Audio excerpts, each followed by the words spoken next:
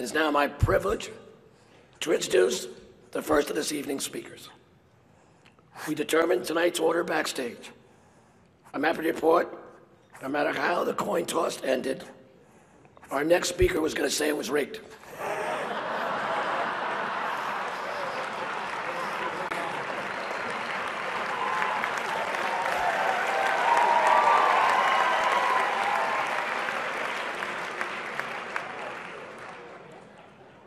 I'm speaking, of course, about the Republican nominee, Donald J. Trump.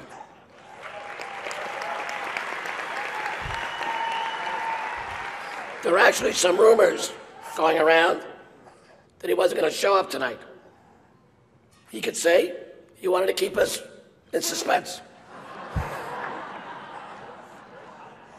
We considered having a Donald Trump cutout on the dais, but if we wanted someone still lifeless, we could ask Charlie Rose to speak again.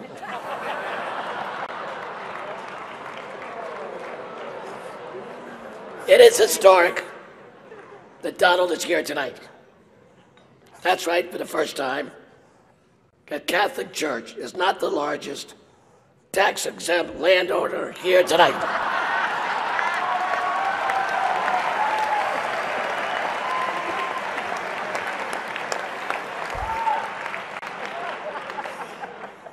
We are honored to have Donald and Melania here tonight.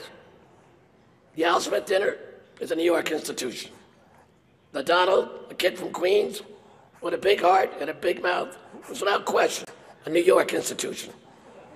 Donald, the microphone is yours, and it's working.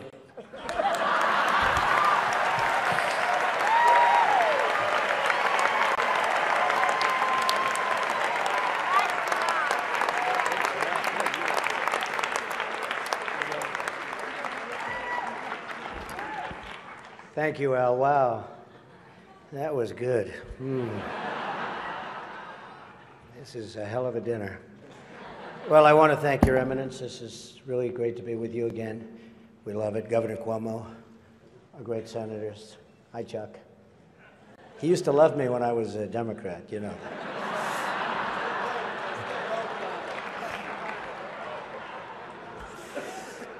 Mayor de Blasio, wherever you are. Where's Mayor de Blasio?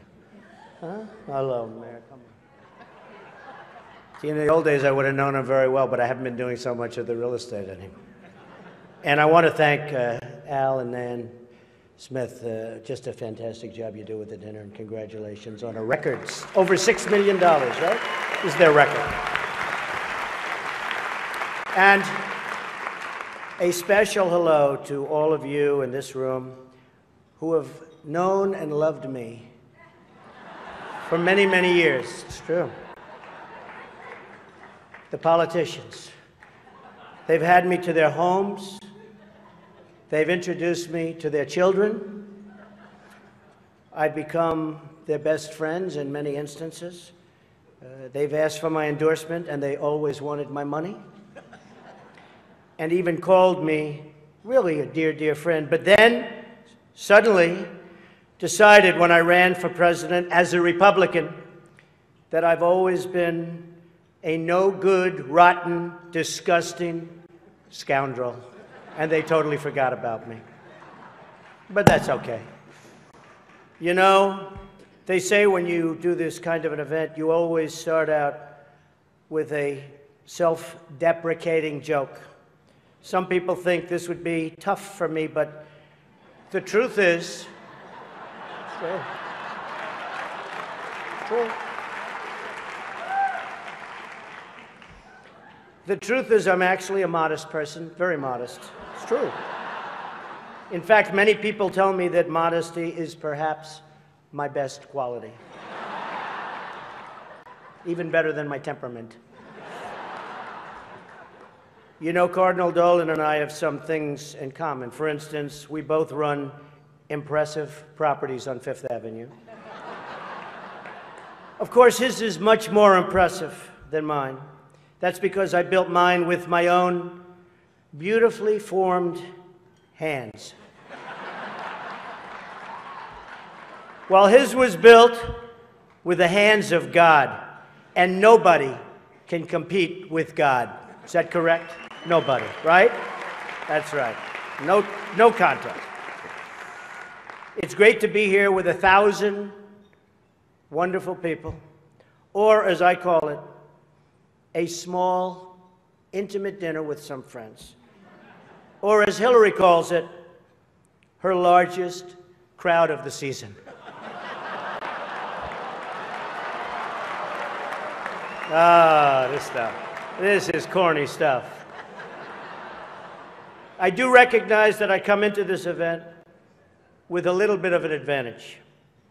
I know that so many of you in the Archdiocese already have a place in your heart for a guy who started out as a carpenter working for his father. I was a carpenter working for my father.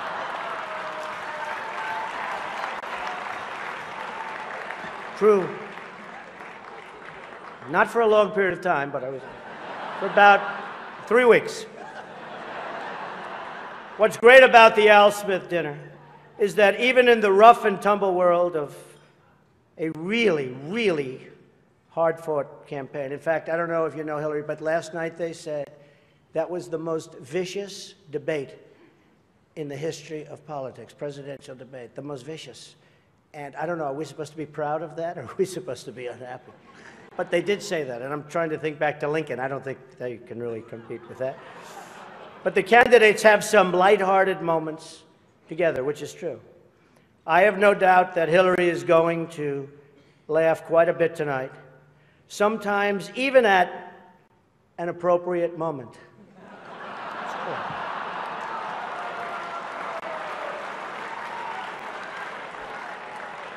And even tonight, with all of the heated back and forth between my opponent and me at the debate last night, we have proven that we can actually be civil to each other.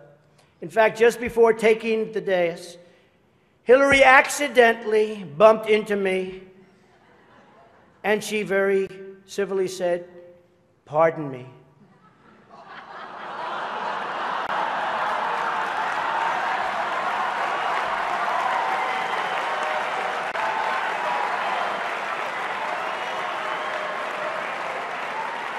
And I very politely replied, "Let me talk to you about that after I get into office."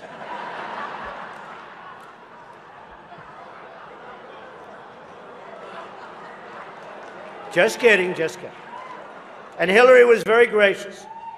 She said if somehow she gets elected, she wants me to be, without question, either her ambassador to Iraq or to Afghanistan. It's my choice.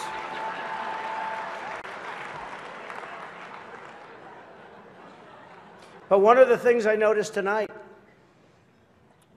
and I've known Hillary for a long time, is this is the first time ever, that Hillary is sitting down and speaking to major corporate leaders and not getting paid for it. It's true.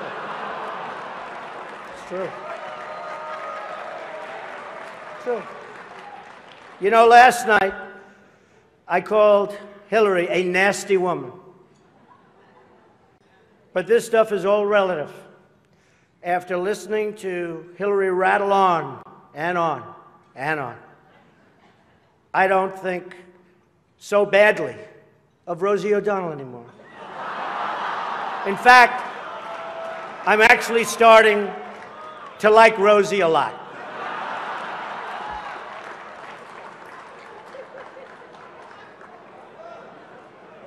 These events give not only the candidates a chance to be with each other in a very social setting, it also allows the candidates the opportunity to meet the other candidates' team. Good team. I know Hillary met my campaign manager, and I got the chance to meet the people who are working so hard to get her elected. There they are.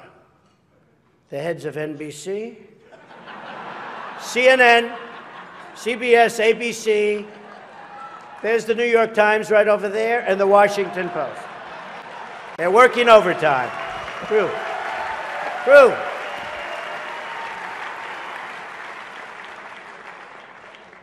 Oh, this one's going to get me in trouble. Not with Hillary. You know, the president told me to stop whining.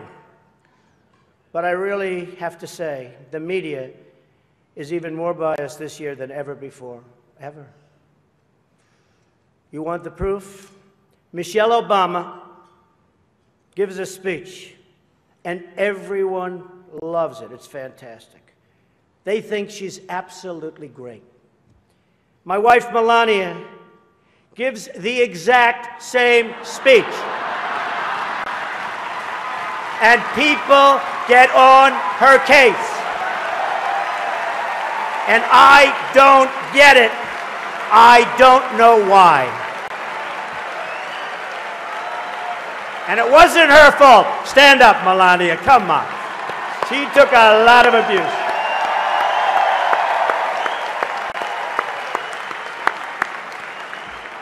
Oh, I'm in trouble when I go home tonight. She didn't know about that one. Am I okay? Is it okay? Cardinal, please speak to her. I'd like to address an important religious matter, the issue of going to confession, or as Hillary calls it, the 4th of July weekend with FBI Director Comey. Now, I'm told Hillary went to confession before tonight's event. But the priest was having a hard time when he asked her about her sins, and she said she couldn't remember 39 times.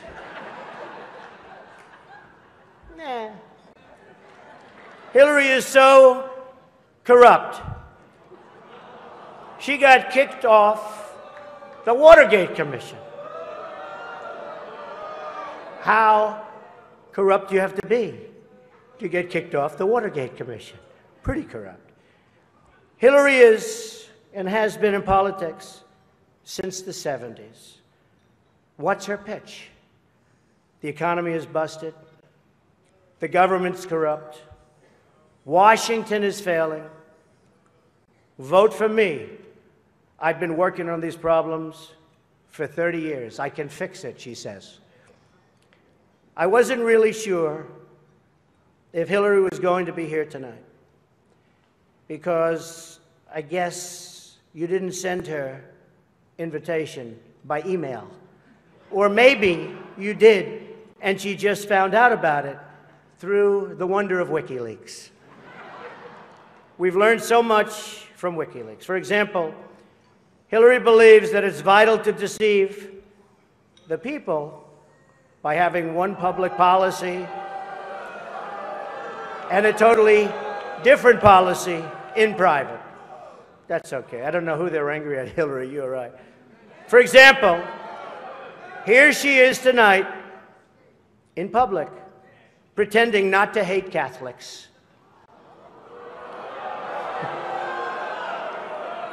Now, if some of you haven't noticed, Hillary isn't laughing as much as the rest of us.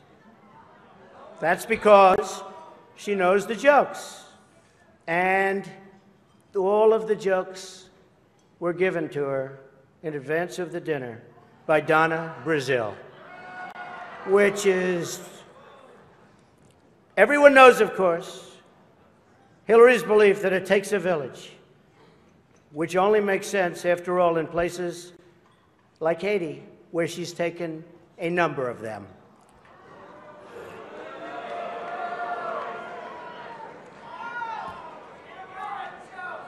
Thank you. I don't know, and I don't want this evening without saying something nice about my opponent. Hillary has been in Washington a long time. She knows a lot about how government works.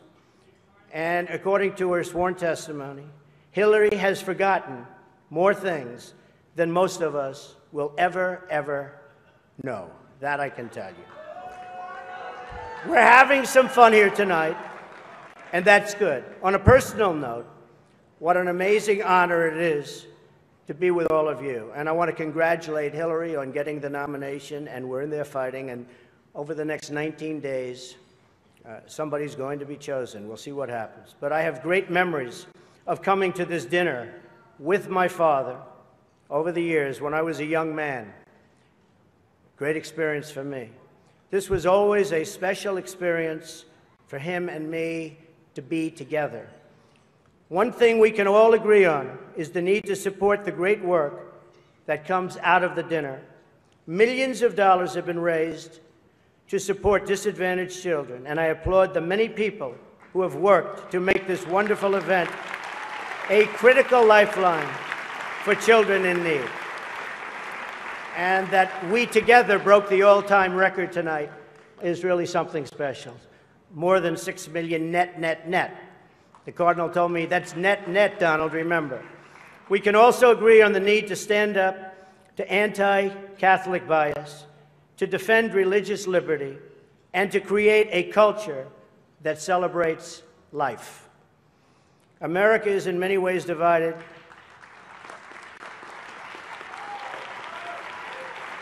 Thank you. America is in many ways divided like it's never been before. And the great religious leaders here tonight give us all an example that we can follow. We're living in a time and age that we never thought possible before. The vicious barbarism we'd read about in history books, but never thought we'd see it in our so-called modern-day world. Who would have thought we would be witnessing what we're witnessing today? We've got to be very strong, very, very smart, and we've got to come together, not only as a nation, but as a world community. Thank you very much. God bless you, and God bless America. Thank you. Thank you. Thank you very much.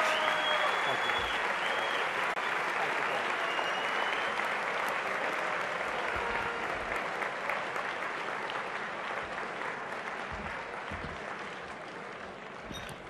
As Ronald Reagan would say, there you go again.